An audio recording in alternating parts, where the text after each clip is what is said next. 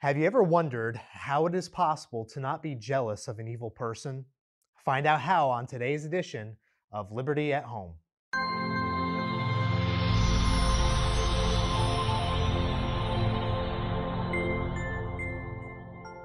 Hi, I'm Dan Imondi, and I get to serve as the assistant pastor at Liberty Baptist Church here in Easton. I'd like to share with you a thought from Psalm chapter 37. In Psalm 37, King David is speaking in his old age to his son Solomon, who was in line to follow him as the king of Israel. King David is speaking from a position of authority, not just because he is Solomon's father or even the king of the nation, but because he has experienced what he is exhorting his son to do. David instructs his son to fret not because of evildoers. To fret means to become so overwhelmed with jealousy that you either fall into discouragement or you give in to living your life like the person of whom you are jealous. The evildoers can be defined as unbelievers who fight for what they want out of life. This may be someone you know that has cheated their way to the top and they now take advantage of those they have power over. They enjoy a lot of wealth and conveniences that they only have because they ran over others to acquire it. I think we would all agree that it is easier to tell someone, don't become jealous of those kinds of people, than it is to actually apply it.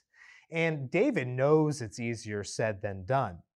So David tells his son how it can become possible to fret not because of evildoers. Solomon would have victory over any potential jealousy of evildoers by delighting himself in the Lord.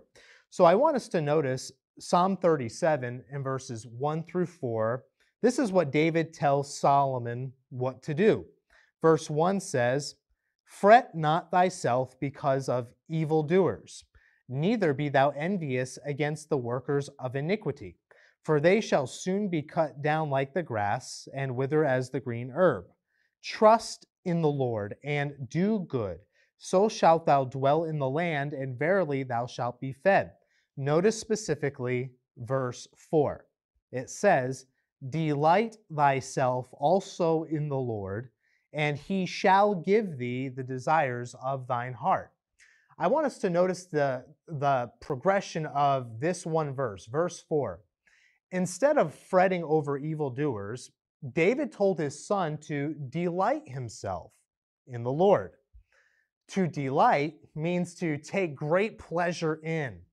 In other words, Solomon's ultimate joy was to be discovered, not in the temporary pleasures that the evildoers spend their lives pursuing, but rather in the presence of God. And then the verse says that God would give him the desires of his heart. Desire would be the aggressive feeling of wanting or hoping for something to occur, and this feeling would be stored in the heart, which represents the innermost faculties of one's soul and spirit, that I like to call desire station. David is telling Solomon to pursue the presence of God instead of pursuing selfish pleasures. David is telling Solomon to have a deep and meaningful relationship with God instead of trying to find purpose in things, in status, in vanity.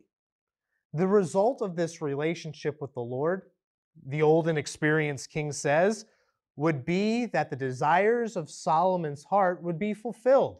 They would come to pass. Verse 4 is not saying that God will give Solomon whatever he wants. Rather, the verse is saying that Solomon will desire what God desires as a result of his relationship with God, and these very desires would also become a reality. You see, people all over our world are wasting their lives pursuing happiness in sources that cannot produce ultimate satisfaction.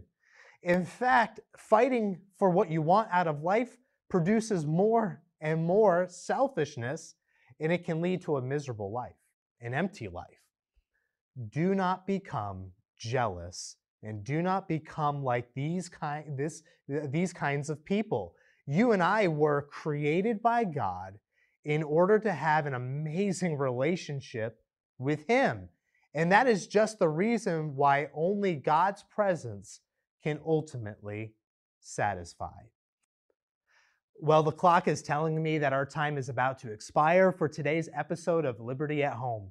But before it does, I want to remind you that you're always welcome to join us for services at Liberty Baptist Church. We meet every Sunday and Wednesday at 800 Washington Street, Route 138, right here in Easton. Look us up at mylibertybaptist.org. And I'm Dan Imondi, reminding you that where the Spirit of the Lord is, there is liberty. Catch you next week on Liberty at Home.